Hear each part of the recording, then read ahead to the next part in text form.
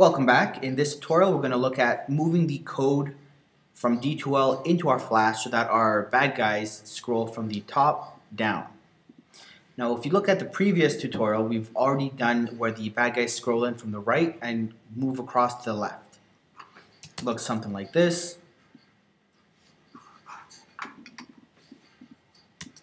If it loads, there we go.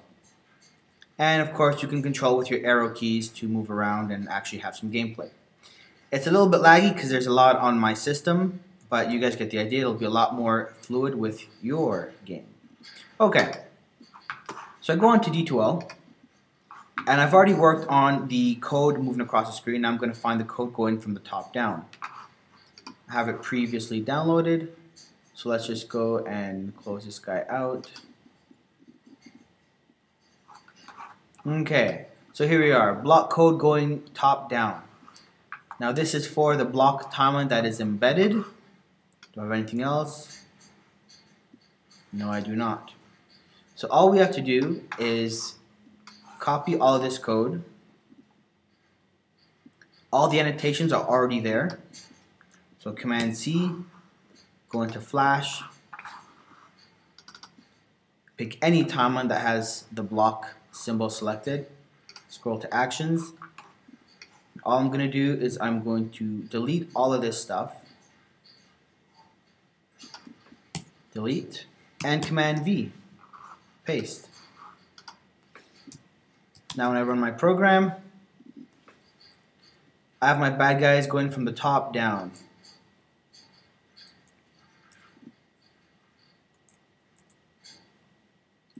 Now what I can do is, because their placement's a little off, oh, there I got hit. Before I was going from the distance of right to left. So what I need to do now is go back to my scene one, and because they're going top down, give them a lot more time for them to hit something. So there's some space in between for them, for my player to go through. Now my bottom one comes through. Top one, bottom one. What I should probably do is I should probably close the gap. There we go, about halfway through the screen. Put that guy over there. That's about half. Okay, so now when the bottom guy respawns, I'll have to check that because he spawns here as opposed to up top. So all I'd have to do is go into my code and reselect where things are going.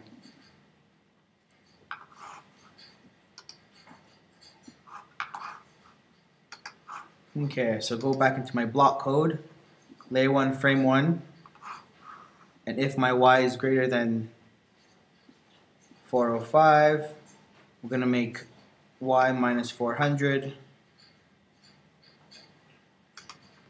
Let's go y minus 450. So this way he'll spawn off screen.